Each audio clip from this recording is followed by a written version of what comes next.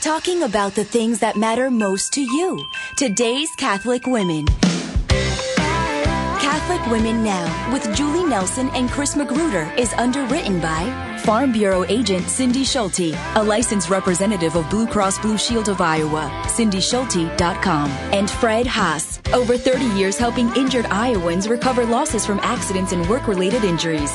Fred Double D, Haas Double A. Good morning, everybody, and thank you for joining us today. I'm Julie Nelson. Good morning, I'm Chris Magruder. Yes, we're so glad you take today to join us in the next half hour. So grab your coffee, your tea, and pull up a chair and join us here at the Catholic Women Now coffee table. Yes, and I also want to say you can also grab your hot chocolate. That does sound good. Today it does, doesn't it? So today on the show, we're talking about Advent. It's coming up. It's this Sunday. It's the first Sunday of Advent. So when it comes to Advent, it's that question, Chris. Where are the candles?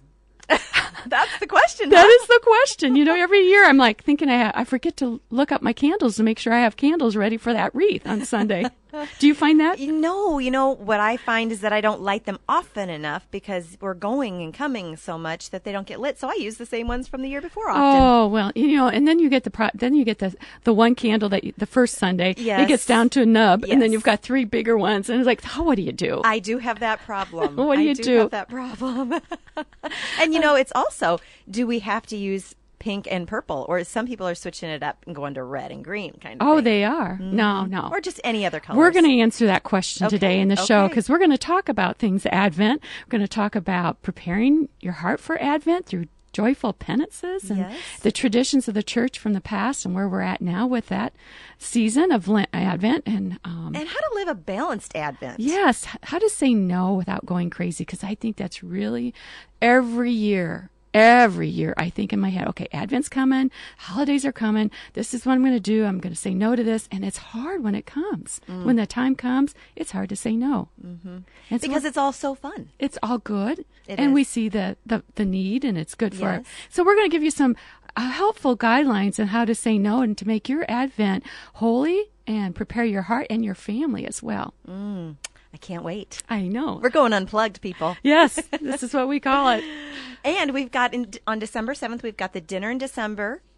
Dr. Ray Garandi's coming. Yes. He'll be at the Embassy Suites with us. 6:30 that night. They're going to start a little bit early. So if you can come out, people, it's always a great event. It is. And Dr. Ray Garandi is one of the favorite programs here on Iowa Catholic Radio. And tickets can be bought at iowacatholicradio.com. You'll be there. I'll be there. And we'd love to see you there. That's right. Come sit with us at our tables. Yes. Hey, you know what? We need to start with prayer. Let's do that. Name the Father and the Son and the Holy Spirit. Amen. Hail Mary, full of grace, the Lord is with thee. Blessed art thou among women, and blessed is the fruit of thy womb, Jesus. Holy Mary, Mother of God, pray for us sinners, now and at the hour of our death. Amen. In the name of the Father, and the Son, and the Holy Spirit. Amen. We've got some cool things happening in the world, in the secular world, with Christmas this year. Yeah. I'm that's right. excited. Well, yes, the Dominican Sisters of Mary, Mother of the Eucharist, are going to be singing at the White House tree lighting, which actually happened last night, but it'll be televised on Sunday on Reels, and or Ovations are carrying that. So it's so wonderful to see. And they're singing songs from their latest CD, Jesu, Joy of Man's Desire. Well, and you know, Sister, am I going to say this right? Assumpta was just here about a week ago, and she was speaking. I got to hear her speak. You got to hear her speak. Right. So she's one of the founders. So it's Yes. kind of cool. I'm like, oh, and now she's going to be on television. You know, How they fun. kind of show up everywhere. You know, Yes, they're a they little bit, do. they're very, very take that evangelism to the far ends of the world. They really do live that out. You know, and I was actually kind of surprised that they had only founded their order just back in the 90s. 21 years ago. Yes. Four and they've got nuns. Yep. Over 100 nuns now, like 140 or something like And that. they're joyful and they're Yes. young women Yes. and excited about serving the Lord and being the Yes. brides of Christ. Yeah, so you know what, friends? December 2nd at 9 p.m. Central Time. It will be telecast on Ovation. That is right, isn't it? Yeah, Ovation and Reels. Ovation. Those channels. Yeah, So- Reels is REELZ for those who are not familiar with that, so, which I wasn't. So, and we got a great thing happening here at Catholic Women Now. We have a giveaway for thank you, for Advent. It is the book Gaze Upon Jesus, Experiencing Christ's Childhood Through the Eyes of Women, and it's edited by Kelly Walquist. And Kelly was on the show a couple months ago telling about this book, and I know we've been getting some feedback. Some of you are doing some of these studies. If you want to get a chance to win, enter at Catholic Women Now Radio Facebook page and write a comment in the comment section of how you found Catholic Women Now. Contest ends at midnight tonight. Friends, Julie's getting back into Facebook again. Yes. So we want this giveaway to go really well. So go on Facebook and make her happy this coming Advent. Well, we enjoy hearing We do. from you and how We you do. find us, because we love to connect with you, and we want to bring you what you want to hear, Yes. what your topics that are on your heart. Yes. And just as a reminder, the Gaze Upon Jesus book is about Visio Divina, which is where she has some beautiful paintings in the book that the Vatican allowed them to come in and photograph for you to meditate with. So, it's a great book. I like that reason. the writing of, what's her name? Stephanie, I'll find it here, Lansdom. She's a fictional writer, so she's a biblical fiction writer, and her stories are fun to read. Well, she really takes you into the portrait. Yeah, it's a to the composition. picture. You're there at the time. Yeah, I love that. It I is love that. beautiful. If you're a visual person like I am, you'll like this book. It has pictures in it. Well, who does not like Vatican art? Yeah, Really, that's it's beautiful. Right. That's right. Beautiful. And thank you, Cindy Schulte of Farm Bureau Financial Services, for underwriting our show, Catholic Women Now. Cindy is an authorized independent agent, and she and her team provide health insurance options from Wellmark Blue Cross Blue Shield of Iowa. She does a great job of making insurance simple for us. Matter of fact, we're going to have her on and have her kind of clear up some things. Yeah, in we're a working couple on weeks. trying to get her scheduled. I'm working on that with her. Yeah, So yeah, she yeah. said there's some new insurance plans coming out the first Stuff year. that people are having a hard time Yeah. figuring out. So we'll have her on to help us clarify all that. Cindy Schulte is cindyschulte.com on the web, or 515-226-2111. There you go. Yes, and we are going to start discussing Advent. Yes. Kind of already been doing that. Right. But a little bit further into it. First of all, my question that we were kind of discussing was, is Advent supposed to be a penitential time like Lent? Because Or- it's color purple, Right, violet. right, or not? And you know when I was looking back, I found some kind of history on Advent, and during the reign of Innocent III, which would have been 1198 to 1216, the vestments during Advent were actually black. That's hard to believe. I know. I know. I don't know if I could do that now. Interesting, Yeah. interesting. And pictures and statues were covered in churches. Organs didn't use the That organs. reminds me of Lent. Yes, right. Yeah, we do Yeah, that they in didn't Lent. even use flowers. They were banned, actually, Yeah. from churches during that time. So the Advent liturgy, there was a requirement to fast. They didn't, there were a lot of, it seemed kind of dark, honestly. It Kinda does. like- I mean, you're talking about this. Yeah. I'm like, ooh. I know, but it was kind of designed to remind us that we need to repent to prepare for the holy season coming up. And that was the idea behind it. And then, so secular observances of Christmas now, have kind of rushed in to fill that void of the penances that used to take place. I think they've kind of gotten a little bit out of hand because they've kind of moved us into Well, more materialism. It But- is. It feels like a machine. We're yeah, fighting with that. Yeah. But Advent fasting and almsgiving, are the way we behave and prepare for Christmas is a way that kind of keeps us holding things in their proper order. It keeps us having a perspective of material goods that helps us to kind of offset the excesses that come with prosperity that's happening in our culture these days. Yes, and I think that's kind of something we could really enhance and bring back more is that fasting and that detachment from things and giving more to the poor. And I like something Pope Francis said years ago is like when you go to buy something, maybe you can afford the more expensive one, but you really don't need the more expensive item. Well, so why not buy the lesser expensive model or whatever that, and then give the excess to the poor? That I like. Isn't I that? like that. I've really kind of kept that in the tucked back of my mind when I Right. go out and purchase things now. Right. I like that. Well, secular celebrations can seem somehow obligatory. It's almost like we feel like we have to have that Christmas party or we have to put up those lights. So somehow that's become the essence of Christmas. We don't want that to happen. We're going to talk later on how to work that Right, in your right. life. So the idea, though, is, if you do some of the, we're not going to get rid of Santa and we're not going to be putting on sackcloth and ashes kind of thing. But there's crucial difference between Lent and Advent. We've got Christmas doesn't have the Passion preceding it, like Lent does. But the penitential observances of Lent always had a festive character to them, despite the fact that they were penitential. So the idea was to just contain the excitement before Christmas. And this kind of reminds me of what my mom and dad kind of had us do when we were little. But contain your excitement before Christmas and then use that energy in preparing for Christ's coming so that your penances are joyful. Yes, yes. And I remember, do you remember this? When you couldn't wait for Santa to come. Oh, absolutely. But it was like you'd be counting down the days. I still can't wait. Yeah. You'd be counting down the days and you couldn't wait for that to come. But it was like you were holding it in. You were holding it in. And I remember doing things like, putting money in boxes, or doing things, to help other people, kind things, visiting people when you were caroling or whatever.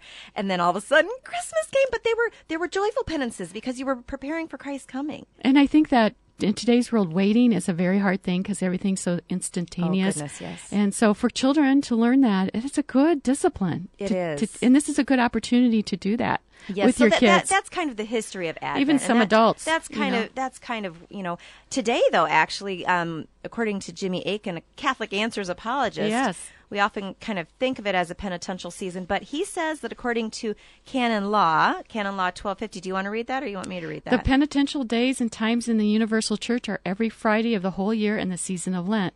Although local authorities can establish additional penitential days, this is a complete listing of the penitential days and times of the Latin Church as a whole, and Advent is not one of them. Yeah, right there in Canon Law. But I think we need to bridge this a little bit and bring back and highlight a little bit of the almsgiving and taking care of the poor and donating things. I like that because it does prepare our hearts. It helps us detach from the worldly things so that we can make room in our heart for the Christ child when he comes. And it brings some balance. It does bring some balance, but we still need to kind of recapture that uniquely Christian attitude of joyful penance, the alms box, that even maybe the Meatless Friday, do something that doesn't even have to be Meatless Friday. It can be something that is a little penance where you're giving something up for the Lord. There was something that we came across the internet last night, and I thought that was very interesting because sometimes, the penitential season, you're thinking of the blood of Christ that he shed for us, and the Passion. And this year in the White House, there are red Christmas trees, and I'm not talking green trees decorated with red decorations. They're red, dyed red. And this is because red trees are significant to the early Christian church. In Eastern Europe, the church would dye the trees red to symbolize the blood of Jesus and the resurrection. I think, and I saw a picture of that. That's beautiful. And what we have to remember is the First Lady, Melania Trump, is from Eastern Europe. She's Catholic? Is she Catholic? I can't remember. You know what? I'm not for sure. Okay. I'm not for sure, but she's from Eastern Europe, so she's kind of bringing in that Christian heritage. Picture is beautiful. If you can go online and just Google Melania Maybe Trump, I'll post that on our Facebook there page. You go. Let's do that because it is beautiful. It's well done. You sent it to me, and I sent it on to probably another 20 people. I thought that was cool, especially timely with what we're talking about today. So red Christmas trees to remind us of the penitential side of Advent. And red's a Christmas color, and that's why I think we should keep it as a Christmas color and not do pinks and other colors. But that's my opinion. My opinion. Right. Well, okay, so here we are talking about keeping balance. So, get Meatless Fridays, maybe the almsgiving, doing some extra charitable actions or giving for people this year. But also, and that keeps the balance then so that we don't get caught up in the materialism. But what about decorating for Advent? Where's that come in?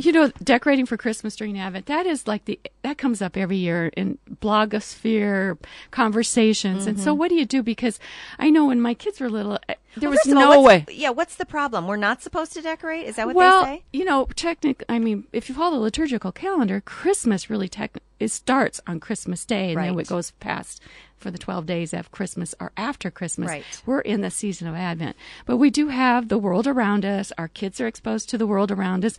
I would have had mutiny if I would not have put up a tree on Christmas Day. Plus, when you get a real tree, what kind of trees left are the Charlie Brown trees in the tree lot? Right. And, we don't want to conform, but the church has always actually kind of allowed itself to take secular parts of culture and make them holy, sanctify them, kind of drawing secular culture to the church. Right. So how do we do that? Well, I think this is my opinion. I think decorating is fine. It's your intention of decorating, and you can decorate in preparation for the birth of the Lord, and not necessarily for show and the decorator house look or anything like that. So I mean, like, one thing is you put up your tree. That's fine. Put the lights on, but leave the ornaments off. And we have a beautiful thing. Third Sunday of Advent is Gaudete Sunday, which is Rejoice Sunday, and there have been times in the past we decorated on that Sunday. Oh. Because you're starting to feel the joy. It's rejoice. Yes, there you go. The joy is starting to come into play, like you talked about earlier. And what a great thing to teach your children. Yes. That's a great thing to teach your children. And when kids are little, it's hard for them to contain that for the whole month. And that kind of gives them a little release of that joy at that time. And they're watching it happen around them. So they're going, why aren't we? It's hard for them to understand. It's hard for us to understand. I was just saying to my kids as we were decorating the tree the other day, which we have done. I said, You're one of those. Well, I'm one of those because, they were all home. And that doesn't happen when you have adult children very often. So, I said, it's crazy because people used to wait till the 24th and decorate their Christmas tree the night before. I'm like, I want to enjoy it, Well, and I think there's a sense of people want to see some joy in the world right now. It's kind of tough times going out there. And so I just read on Good Housekeeping that they've done a study and Christmas decorations make people happy, and I can kind of understand it. Right. But it's happy because it's joyful because to the Christian, the Lord is coming. He's coming as a Savior to save us. And that's why we're joyful. Well, and part of the reason I want to decorate, especially I want the lights to be up in my neighborhood, is because I think of those that we've got so many nones, and that's a growing number of people. N-O-N-E-S. Right, who just don't even know if there really is a Savior out there. So I think start decorating. Let them know. Let there be a light. Let my house be a light if it's the only one in the neighborhood. And I have my thoughts on this. I think that if every Christian put a nativity set in their yard, that would make a huge impact in the world. You just challenged me. Outdoor nativity set. Just think about it. It can be a simple one, but if every Christian, and I remember, it used to be you drive around neighborhoods, and that recently as 10 years, you would see nativity sets out in yards, and you don't see them like you used to. You have one. I have one, and I love it, and I get a lot of comments on it too. And I don't put baby Jesus out until Christmas Day, and the wise men are way off on my porch. They're coming. They're not there yet. And I move them every week. And that shows people are going, where's the baby? Kind of thing. There you go. You've got people asking. They're learning. They're learning something. Questioning. And that's my thinking, too, is I don't take any of my lights down until Epiphany. And I want people, my neighbors are probably like, those darn Magruders. So have your neighbors said anything to you? No, but my husband has. Oh. Years ago, he wasn't raised Catholic. So he's like, why are we leaving this stuff up so you evangelized your husband. Well, I hope so. But I hope other people, I want people to ask me, why do those darn Magruders leave everything up so darn long? Well, and I just think when you put those out, people, maybe they may not ask, but they'll ask themselves why. Right. And I also think it's nice to, as a Christian myself, and when I drive around, I think, oh, it's nice to know there's somebody else there, too, that's enjoying the season for what it is, preparing for the birth of our Lord. Now, the one thing I have to say, in order to be balanced, we have to take down our tree at a certain time because they don't take the tree away after. Yeah, well, and if you have a real one, I always worry about fire hazard. Yeah, we like real ones at our house. Despite the fact we've got tree allergies, we still like that smell. We're kind of crazy that way. So I hope this has helped you, give you some ideas, and encouraged you to take that step. If you've been thinking about it and been a little timid about doing it, do it. If you just joined us, like walked into the room kind of thing, this is Catholic Women Now with Chris Magruder and Julie Nelson, and we're talking all things Advent, and we're just finished up talking about how to decorating for Advent. Yeah, kind of keeping things in balance. Yes. So how do we say no during Advent? Oh, isn't that the big thing? Because there's holiday parties and there's Christmas concerts that are, it's keeping with that idea of balance again. How do we do it? It's kind of in our intention, isn't it? I kind of call it the trimmings and the trappings, How do we stay out of the trimmings and the trappings, Yes. I love that from Dr. Seuss. Yes, very good. For me, it's asking the question, am I doing this because I'm willing to sanctify and renew my family? What's my intention behind this? Why am I doing these things? For the sake of connection, for the sake of truth, for appearances, I mean, I think that's a big one too. What do other people think? Yeah, I think that's a big one, and for women, I think that's really hard. And by the way, we're getting this information from an article on CatholicMom.com, so we can reference that on the Facebook page too if you read it in its entirety.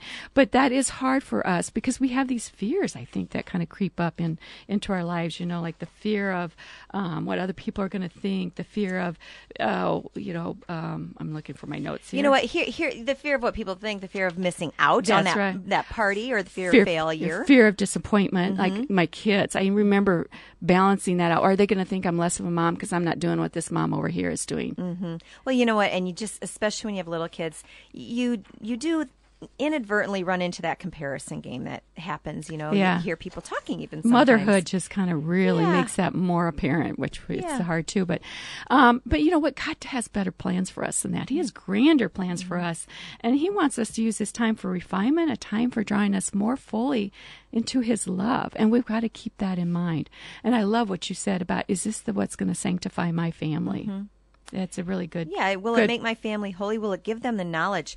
So many times the sanctification starts with knowledge itself. Yes, and then it goes to the heart. Yes. So some of these things that you're doing, like not putting baby Jesus into the crib until, it's time, until Jesus has actually come, his birthday.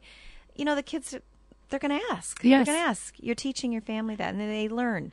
Yeah. Just little and things. They may not ask, but they'll just be so used to it. And then when they leave home, they remember it even more. Yeah. And all these things, that we talk about doing, I mean, if you take one and just do one. And there's so many more other things out there, too, that you can find. We're just highlighting a few. I can tell you when I was younger, Julie was part of this. I remember there were all these things that were presented to me, all these prayers, and I got overwhelmed, and I had to just step away, finally. But then I found myself eventually doing all of these things. Over time. Yeah. It's just, if you can pick little up by little, one thing. Step by step, more and more. One thing to help sanctify our families. And the thing is there's always one more thing, right? There's always good things out there. Right. So you kind of have to pray about, what am I called to do? Well, and I think one thing you have to do is lower your expectations across the board for everything. And you have to tell yourself, give yourself permission.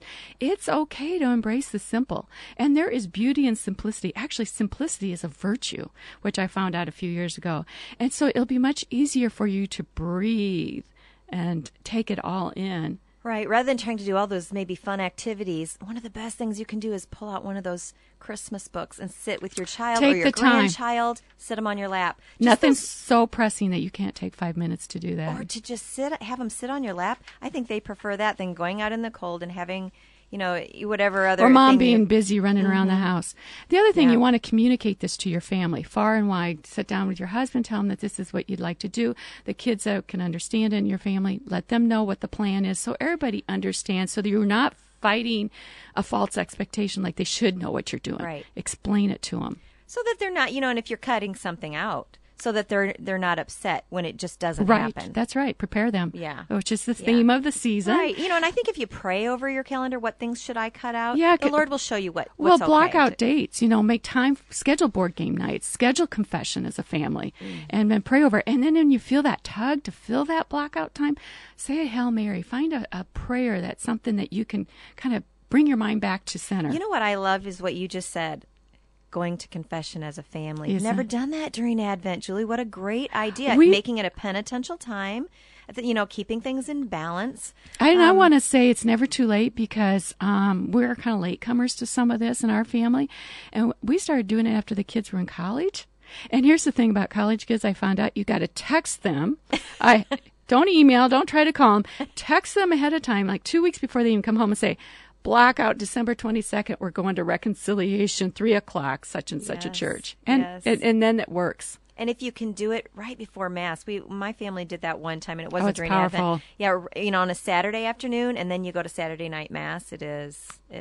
Yes, it is very powerful. And it's funny, too, because like with college kids, you think, they'll be home 4 or 5 days ahead of time. We're going to go to confession. I'll tell them, that's too late. Mm-hmm. They've already got plans. And the idea of cutting, like we were saying, add one thing, maybe cut one thing out. You know what I mean? Just that one thing, and you're going to begin to see kind of that true meaning of Christmas start to come into your heart more.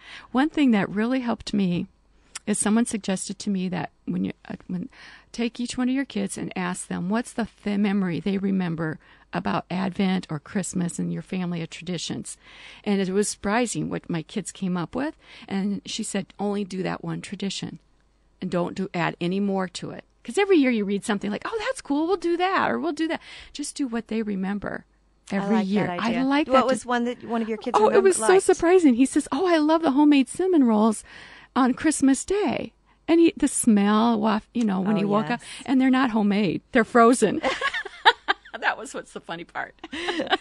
That's okay, pulling out the roads, right? That's right. It works. Keeping it simple, girlfriend. That's right. Well, do you want to do the St. Teresa? Do we have time for that? St. Teresa of Calcutta, we're kind of right here at the end, her quote. She has this beautiful quote about really keeping things simple. It says, don't think that love to be true has to be extraordinary. What is necessary is to continue to love. How does a lamp burn if it is not by the continuous feeding of little drops of oil? And I would just say, what are your drops of oil in your lamp this season? Yeah. Don't let your lamp burn out, right, during the Advent season with all the activities that can come along with it. And there are small things in everyday life to live joy, generosity, the little good things, the humility, and the patience. Yeah, so I would say for balance sake, maybe add one thing if you feel like something needs to be added to bring in some joy and generosity. Yeah. And maybe take one thing out that just is the busy. And be in the present moment. Be in the present moment. And she ends with, He is in you, take care of your lamp, and you will see Him. Amen. Amen to that. Amen. Well, this was great. It always goes so fast. If you just joined us, we're wrapping up here. It's Catholic Women Now, and we're talking all things Advent. We're grateful for the support of Fred Haas Law Offices PC. Mr. Haas is dedicated to providing experienced, personal, and highly responsive legal services. Accidental injuries are just that. You're not planning for them, and so you want somebody in a pinch, in a need, and Mr. Haas is your guy. He has much experience in recovering losses from a personal injury. Located in Des Moines, he serves clients throughout all of Iowa, 515-256-6301 or 888-338-6535, fredhaas.com, Fred double D, Haas double A. .com. Let's close in prayer. In the name of the Father, and the Son, and the Holy Spirit. Amen. Come, Holy Spirit.